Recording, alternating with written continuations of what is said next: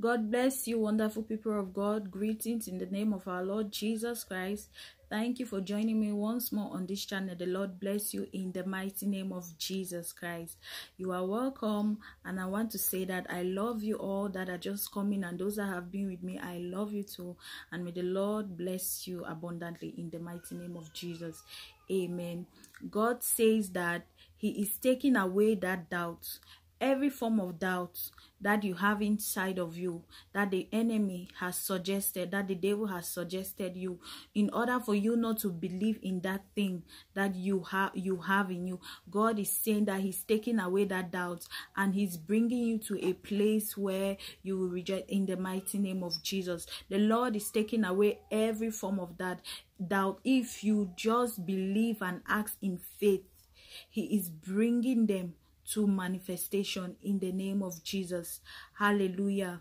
So I want you to know that. I want you to have that confidence. Do not be afraid for anything. That doubt that you have been pondering, that, oh God, will I not, or will I be able? No. He says that He is taking away that doubt that you have inside of you. You are that person, you have been asking yourself questions.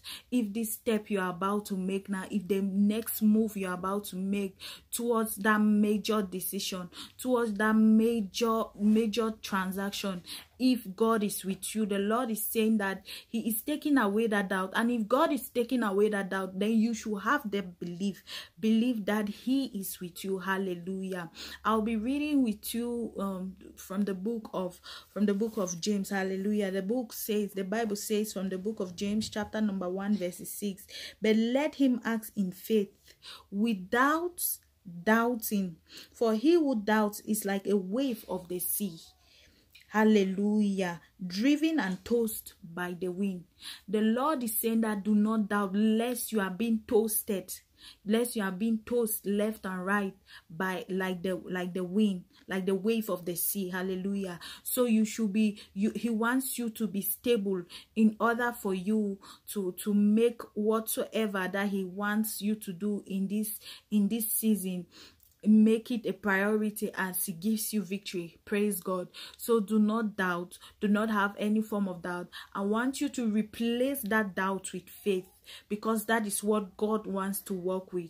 And you know, faith is the currency of heaven. If you have faith, you have one of the best currencies ever in the world, because only your faith, the Bible says, if you have faith like a little mustard seed, you will speak to that mountain and it will be moved. Hallelujah. So just imagine you have that kind of faith. You have replaced that doubt with faith. Imagine that the Lord you are replacing that doubt with faith. Just see how things will work out in a different way for you. Hallelujah. So the Lord says that you should take away every form of doubt, like how we have read from the scripture, and replace it with faith in the mighty name of Jesus. May the Lord bless you. May the Lord keep you. May He cause His countenance to shine upon you in the mighty name of Jesus.